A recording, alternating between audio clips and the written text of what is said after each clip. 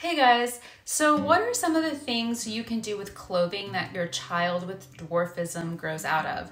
Hey, my name is Cynthia Veronica and I have two children. My daughter Samantha is 4 years old and my son Sebastian is 6 years old, and Sebastian just happens to have achondroplasia, which is the most common form of dwarfism. So in today's video, I wanted to talk about 5 things that you can do with the clothing that your child with dwarfism grows out of. A lot of times these clothes are heavily altered, so you've put a lot of work or money into modifying, pants or sleeves, and when your child no longer fits into these clothes, it's nice to somehow put it to good use. So here are some suggestions. The first is to take it to an LPA event, whether it's a national conference or a local event.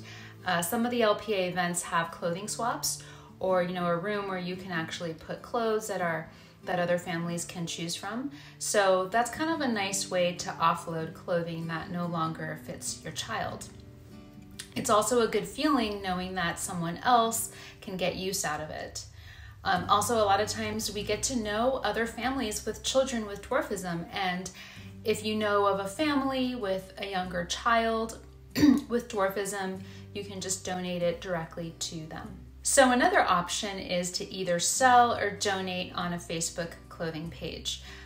So there are Facebook groups where you can either sell clothing to others or you can just donate them if you just want to do it that way.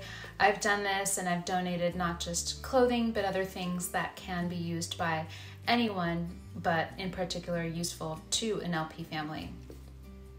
The third option is to recycle the clothing. Sometimes clothes just have too many stains or that are just not easily removed or are just too worn out. So in these cases, you may want to just, instead of donate them, you might want to throw them away. But instead of throwing away, you might want to just recycle them. Marine Layer has a clothing recycling program where they send you a prepaid envelope upon request, and you can, send t-shirts or other pieces of clothing, and in turn they will send you a gift certificate for their store. So it's a win-win situation. The clothing is not going into the landfill, so it's good for the environment, and at the same time you get a nice gift certificate in return. The fourth option is to use the clothing to practice your sewing skills. I actually have ruined some really nice pieces of clothing because I watched tutorials on how to make modifications to certain clothing, and the person presenting always makes it seem so much easier than it actually is. I always think, oh, I can do this. No. So if you have some old clothing, keep it, practice on it, and put your sewing skills to the test before you ruin something really nice and expensive.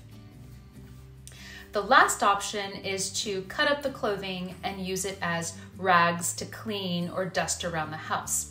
I actually have a large bin where I keep clothes that I've cut up, and anytime I need a rag to clean or to dust, I just go to this bin, pick up a rag, and then once it's used up, I just toss it in the trash.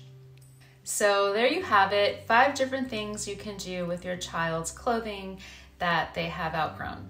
So thank you so much for watching, and I will catch you in the next video. Bye for now.